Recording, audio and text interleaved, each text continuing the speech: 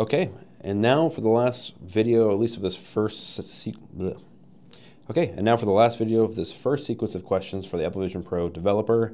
How do you further increase the immersion of an Apple Vision Pro immersive scene using particles? And particles in this example and in many others are going to be used to simulate things like weather, although they could be used for a million other things. That's what we'll work through today. So same old, we'll create a new project. We will call this one weather. We will jump right in. Okay, so we have our scene building. Surprise, surprise. A fake out there with RealityKit content. Nothing really wrong. I will do what I've been doing, and I will cut out all the fluff here. Just keep the two spheres coming up for now in that black environment, and we will jump down back into this. Ooh, floating orb Caleb, into this Reality Composer Pro application. So we're back here where we're hoping to work on a new scene, and same thing, kind of like with sound. I'm going to create a new scene here, and we can call it, in this case, just snow. Snow is a fun one. It doesn't have to be snow for you, obviously, but I will close this scene out. Make sure we open up the right scene here, snow, and we will look to add a particle emitter.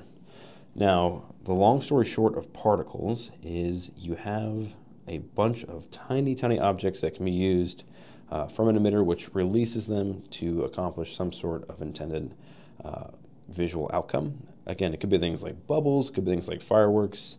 The 6 that come kind of baked into Reality Composer Pro are fireworks, impact, which is like fog or clouds.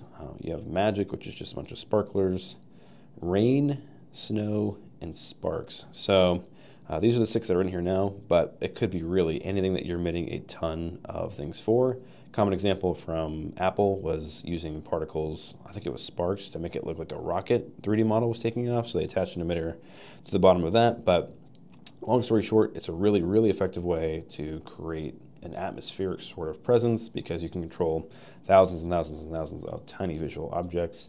But in this case, we are going to click snow, and you'll notice right away some things are set up pretty well for us. We have an emission duration that loops, which is good because it will just keep going until we exit the immersive scene. You can change a lot of things about where it's coming out of, how it looks, the birth location, the birth direction.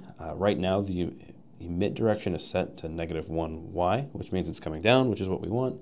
And we want it to be emitting, so we don't have to start or stop this. The one thing that we'll look at here is it doesn't really do us a whole lot of good for this particle emitter to exist straight on the ground of where we would be sitting otherwise. So the snow would be going out our feet, which isn't quite the immersive experience we're looking for. So we'll go ahead and bump this position scale into feet. Could be meters. We can just do meters. And for this case, let's go ahead and set it just to 2, and that should raise us up. We'll zoom out.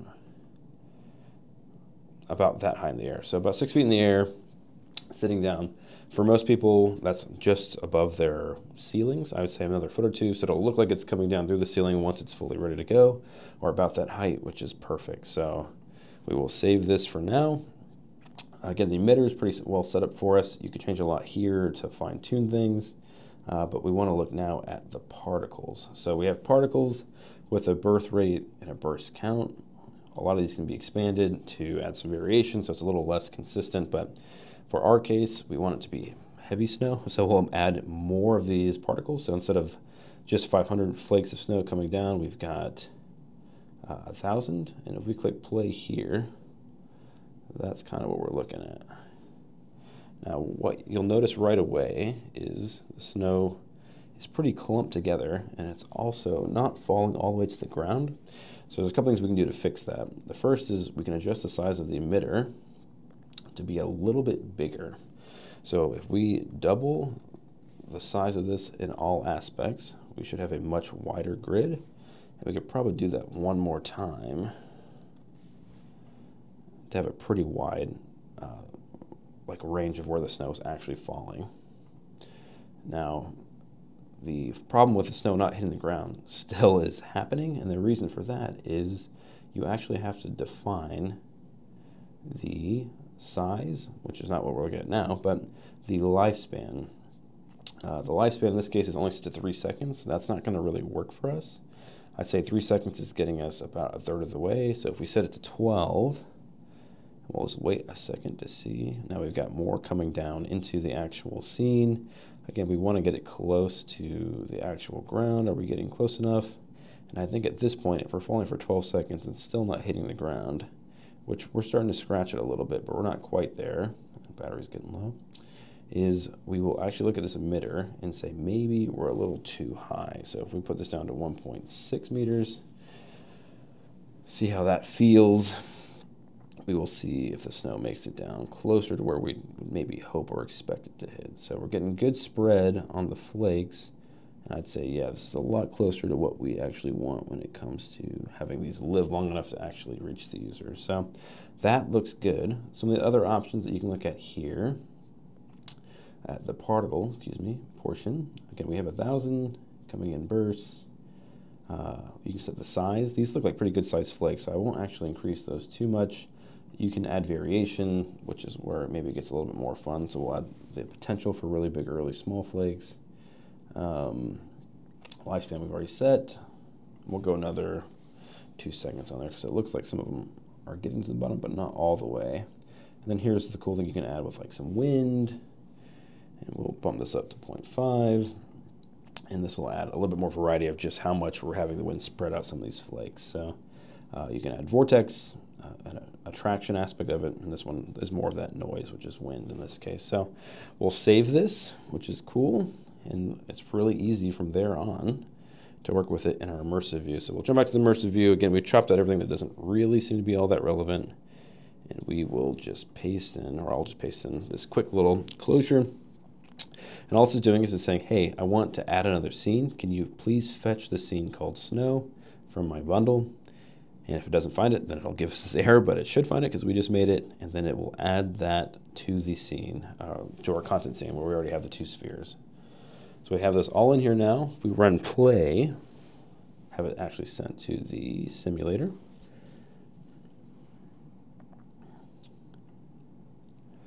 This will load up once again. And we will click to show the immersive space. Don't show me again. And here we are. And these flakes look actually pretty dang big. So I think our quick lesson will be, hey, we can raise this up a little bit more and we can lower the size of the flakes because they're pretty big. So we'll go ahead and jump out and do that. Before we go, we'll leave this space. Still looks really cool. Oh, it's the conundrum with my mouse not working. Okay, but we'll go back. We'll jump into Reality Composer Pro again, and our 2 quick fixes will be, we'll raise this back up to where we had it before, if not go a little bit higher, and then we will look at the particles and we will make them a lot smaller. So size, we'll go another decimal place, and we'll just see if those look too small now. But yeah, on our quick glance there, they were really big. So we'll jump back into the Vision Pro.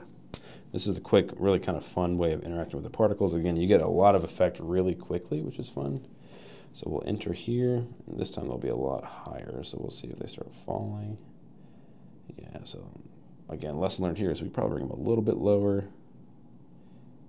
The flakes are maybe a little bit small, but I guess that's probably pretty realistic for what you'd expect from snow. If you're in a snowstorm. And it looks pretty decent in the simulator, actually, but in the headset, I'm excited to see what it looks like even more. So what I'll do now is I'll just stop this for the time being.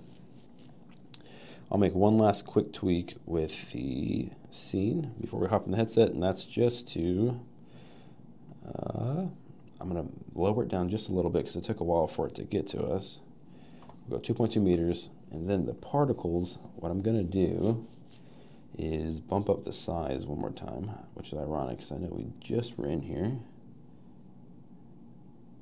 We will go 0.005, and I'll decrease this for variation actually. And then size over life, math, lifespan. What I want to slow down a little bit is just some of that speed. So let me see. Y-span, angle, velocity. So we'll bump this down in half.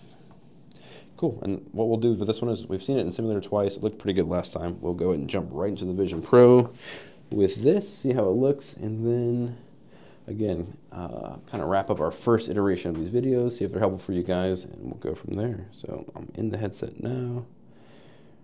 We'll start loading up. Should be our same old landing page here. And we'll show the immersive space. Don't show again.